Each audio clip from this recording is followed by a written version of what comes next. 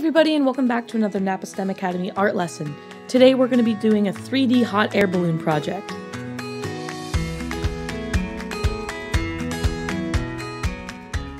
When we experiment with different art materials, we dabble in science. Most importantly, if we feel good while we are creating, art can boost our self-confidence. With this art project, we're going to create a 3D hot air balloon and also learn the science behind how hot air balloons work. As usual, let's start with some vocabulary to help us better understand the lesson. 3D means three-dimensional or having 3 dimensions. For example, a box is 3-dimensional. It's solid and not thin like a piece of paper. It has a top and a bottom, a left and a right side, as well as a front and back side. Scientific principle is a fancy name for the general rules that are followed while doing science or rules that nature tends to follow. With hot air balloons, the fact that hot air is lighter than cold air is a scientific principle. An experiment is a carefully planned test used to discover something unknown. Often in our science videos, we conduct experiments.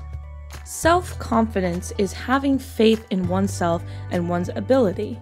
To believe in yourself is to have self-confidence. Self-confidence is so important to feeling like you are a whole and smart and great human being. With all this in mind, let's investigate the hot air balloon a little bit deeper. Who invented the hot air balloon? The hot air balloon is the first successful human-carrying aircraft. The first hot air balloon flight was performed by Jean-François Pilatre de Rossier and François Laurent de Arlandes on November 21st, 1783 in Paris, France. How does a hot air balloon fly? Hot air balloons are based on a very basic scientific principle. Warmer air rises in cooler air. With a hot air balloon, a flame is used to heat the air inside the balloon, which causes the balloon to rise up above the cooler air, which is on the outside of the balloon. Now that we have a little bit more background, let's get started on our art project. The materials you'll need for this one are 5 to 10 colored pieces of construction paper or scrapbook paper, some scissors, some glue, a pencil, some string or yarn, and a toilet paper tube, a strawberry basket, or paper to construct a basket. Step 1. Fold one piece of construction paper in half. Then, draw half of a hot air balloon from the center fold out to make your master template stencil. We will be using this stencil to make sure each side of your hot air balloon is the same. Step 3. Decide how many colors you want for your balloon. You can choose between 5 to 10 colors. Fold each piece of paper down the middle, and then use a pencil and your stencil to trace your hot air balloon shape onto each one. The flat side should align with the fold. Step 4. Leaving the paper folded, cut each of your pieces along the pencil line, creating the many sides to your hot air balloon.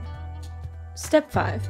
Cut one long piece of ribbon or string to glue in the middle of your balloon for hanging it up, about 15 inches, and 4 equal pieces, 7 inches, for your hot air balloon basket. Step 6. Choose the order of your balloon colors and then glue 1/2 of your first balloon color to the matching shaped side of the next color. Now, glue the other half of the second color to the matching shaped side of the third color, and so on. During this step, glue 2 inches of the 7-inch yarn or string between every other balloon section and let about 5 inches hang down to be used to connect the basket. Step 8. Before you glue the last 2 sides together, glue about 3 inches of the 15-inch piece of yarn or string down the center of the balloons, leaving 12 inches hanging out from the top. Now, you can open your 3D balloon shape, giving your balloon a 3D illusion. Step 9. Here are some basket ideas. Use your imagination to create your own basket. You could use a strawberry basket, part of a toilet paper tube, or you can make a basket with your construction paper. However you choose to make it, decorate it using some of the colors that are left from your scraps, and then attach it to the string at the bottom of your balloon. You now have a very cool 3D hot air balloon. Ready for a challenge? Using the same concept in how we made the balloon, try making some other objects. How about clouds in the sky? Cut a half cloud stencil, cut your 5 to 10 pieces, add your string to hang, and glue them all together. Now you have clouds in the sky to hang with your balloon. Let's talk a little bit more about hot air balloons in the real world. If you actually need to get somewhere, a hot air balloon is not the best way to travel. You can't really steer it, and it only travels as fast as the wind blows. But if you simply want to enjoy the experience of flying, there's nothing quite like it. Many people describe flying in a hot air balloon as one of the most enjoyable activities they've ever experienced. If you have a kinder through second grader, help the little ones get the most enjoyment from this project by having them create and trace the stencil, and then cut the shapes out for them. Parents gluing string on after with a hot glue gun might be easier for younger children.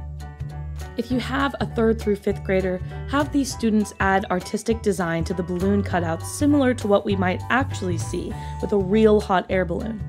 You could also have them create a pattern where there are 2 colors that alternate with the balloon design. Use your imagination. We hope you enjoyed learning how to create your very own hot air balloon today, and also learning a little bit about how they work. We'll see you next week with another art video.